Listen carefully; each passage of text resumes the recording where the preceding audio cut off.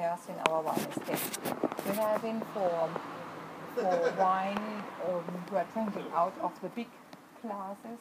When we make it water and wine, we say in German that's a Schale, and that's very refreshing when we are on the wine festivals outside. But it gives different steps of qualities, and that's a quality higher.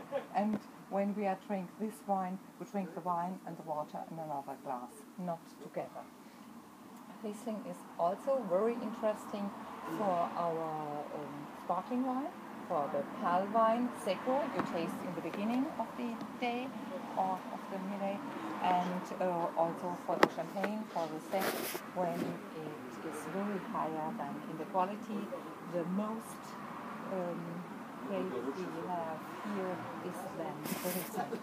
When we taste the wine, we take the glass on the left, that's the Riesling. We taste it first for the color.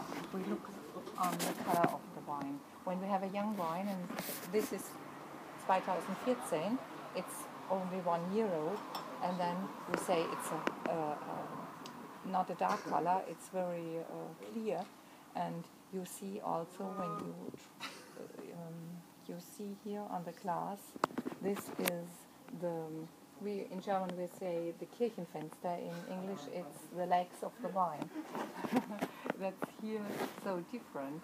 You can see the alcohol, the quality, the extract of the wine when you see this here on the glass. It's very interesting when you have the second pair of wine. There is a very high quality Auslese, and then it's very heavy.